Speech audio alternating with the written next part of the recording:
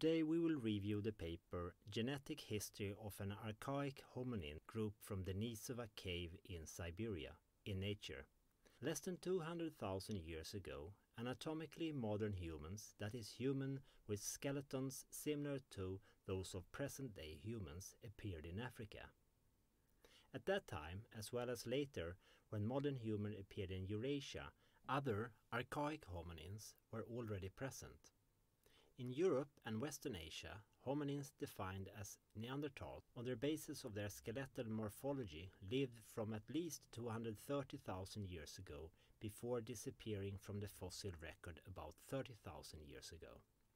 Denisova Cave is located in the Altai Mountains in southern Siberia and is a reference site for the Middle to Upper Paleolithic of the region, where systematic excavations over the past 25 years have uncovered cultural layers indicating that human occupation at the site started up to 280,000 years ago. In this cave, a finger phalanx bone was found in a layer which has been dated to 50 to 30,000 years ago. This layer contains microblades and body ornaments of polished stones typical of the Upper Paleolithic industry, generally thought to be associated with modern humans, but also stone tools that are more characteristic of earlier Middle Paleolithic. So ancient mitochondrial DNA from this small phalanx bone was sequenced, and surprisingly, the DNA diverged from the common lineage leading to modern human and Neanderthals about 1 million years ago. That is about twice as far back in time as the divergence between Neanderthal and modern human mitochondrial DNAs. To clarify the relationship of the Denisovan individual to other hominin groups, the researchers sequenced the Denisova nuclear genome and analyzed its genomic relationship to Neanderthals and present-day humans. They find that after they diverged from one another, Denisovans and Neanderthals had largely separate population histories.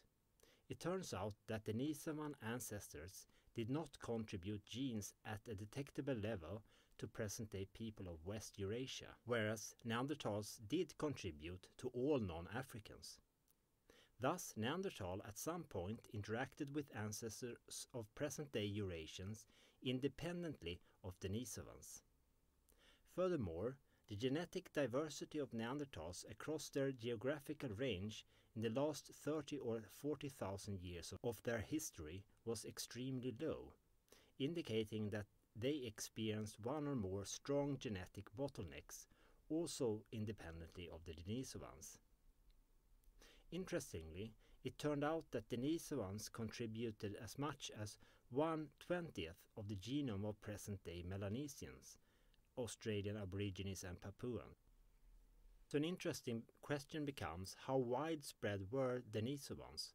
A possibility is that they lived in large parts of East Asia at the time when Neanderthals were present in Europe and Western Asia. This leads us to our second paper. Analysis of human sequence data reveals 2 pulses of archaic Denisovan admixture in cell. This paper investigates the mixing between modern humans and archaic hominids like Neanderthals and Denisovans.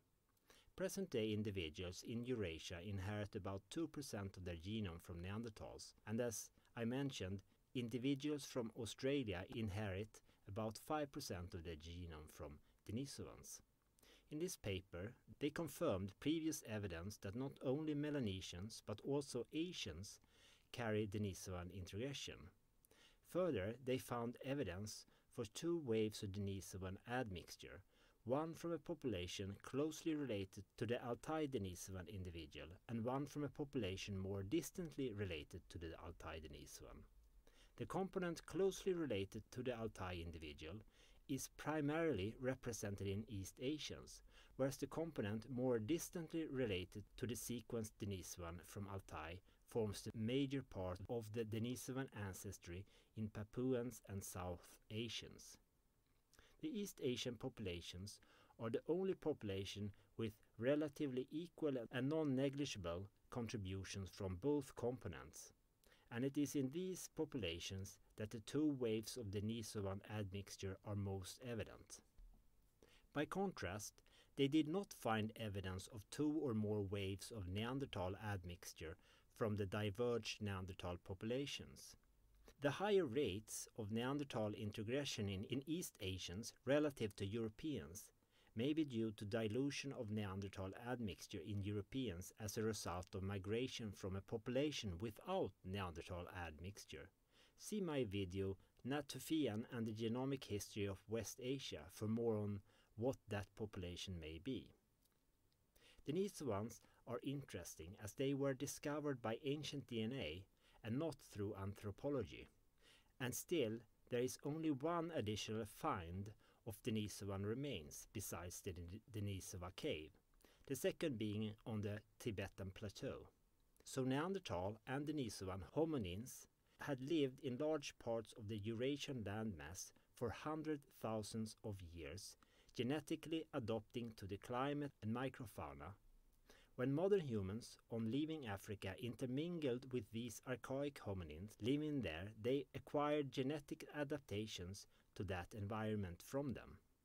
One such example is the altitude adaptation in Tibetans caused by integration of Denisovan-like DNA. That is all for today, my friends.